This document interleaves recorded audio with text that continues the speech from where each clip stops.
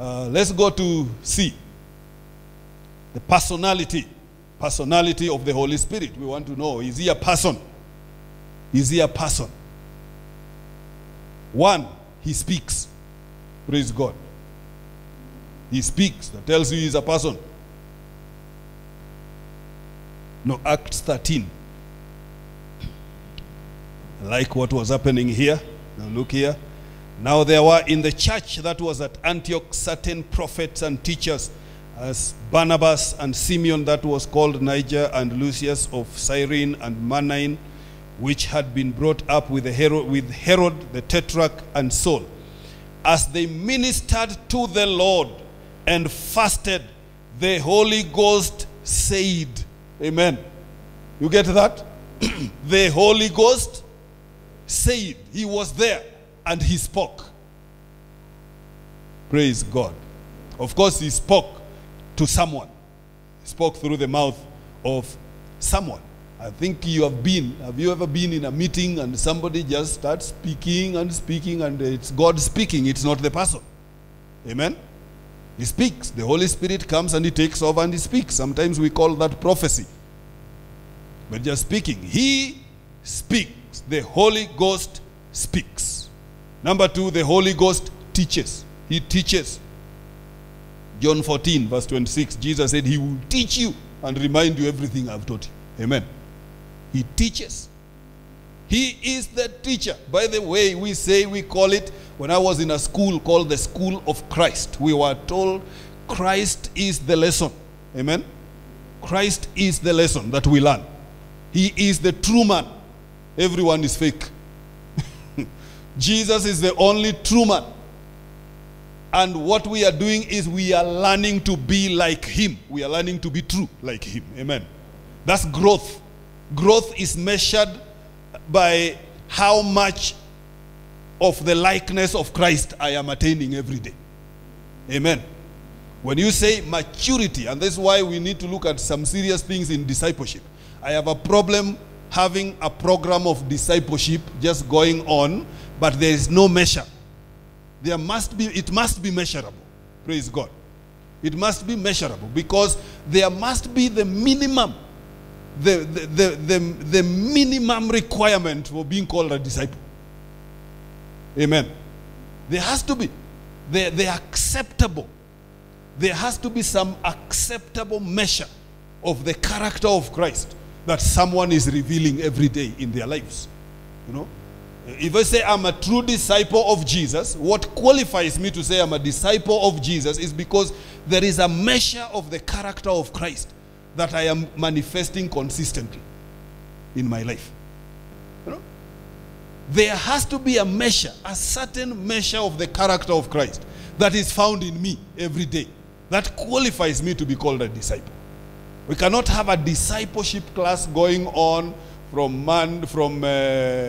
January to December, and then we give certificates, and we are not measuring whether these people are developing the character of Christ. Praise God.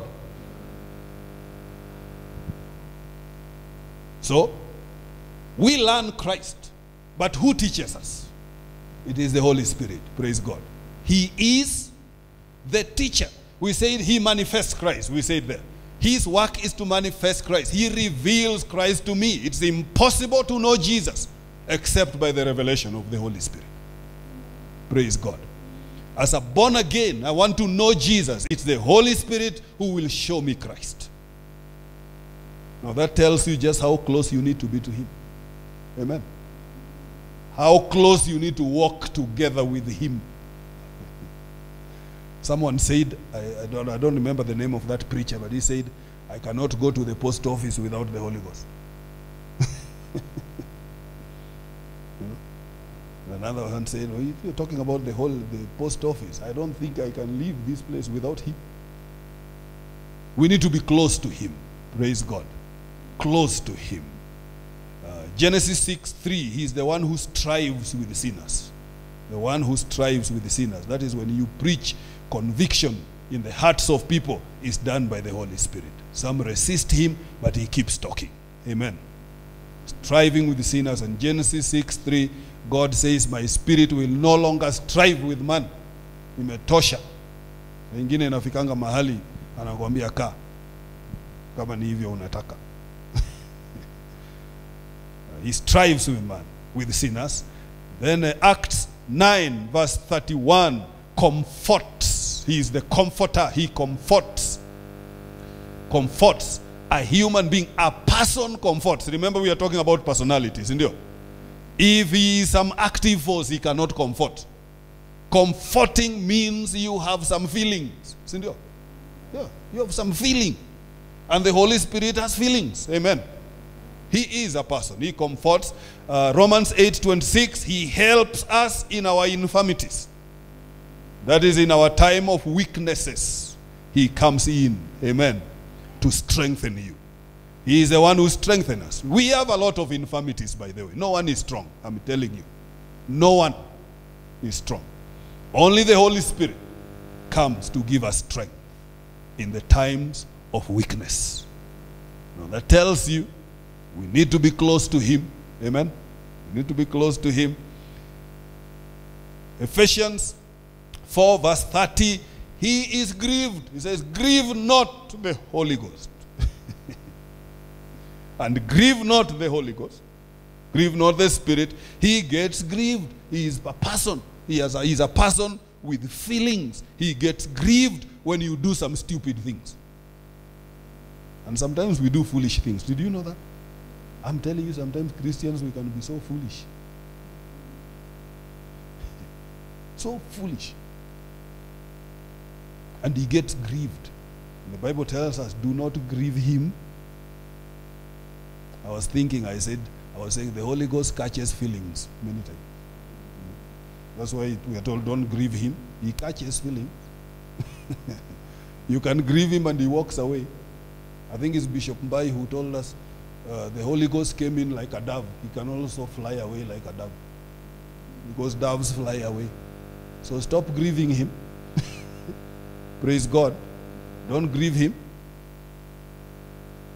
Acts 7:51.